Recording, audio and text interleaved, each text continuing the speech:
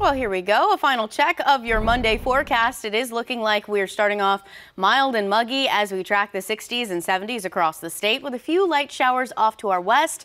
But by this afternoon, we are gaining a few degrees and topping out in the lower 80s. Below average for this time of year with shower chances lingering into tonight, where we bottom out in the 70s. Your kids and grandkids will be heading back to the classroom. That's right. Miana Massey is making sure you're prepared before that first bell rings. Hey, Miana.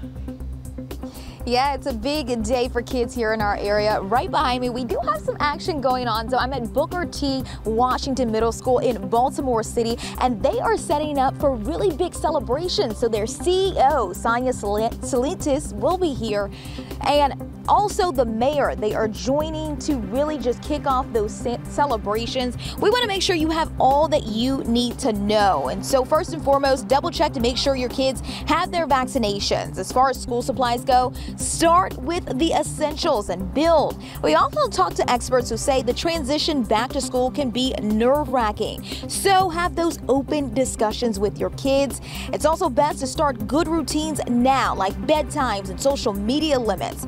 And so really, the start of the school year is a time to hit the ground running. Again, right behind me, they are kicking off an event that will start at 8:30. So that is going to be the superintendent, CEO of Baltimore City Schools, joined with Mayor Brandon Scott. He's expected to make a special announcement about the school year. I'm Miana Massey for WJZ. Thank you, Miana. 6:59 now. If you are a Hyundai or a Kia owner living in Baltimore City, the city is handing out free steering wheel locks. The giveaway is set to take place tomorrow at the Greater Paradise Christian Center. It's on East Oliver Street. They'll be handed out from 4:30 until 6:30 or until they run out. And park pools will be open daily through Labor Day. Take a look at your screen here. An update from Baltimore Recs and Parks. It will be a shift in weekday hours for the final week of the season. Make sure you get that last bit of summer in. Well,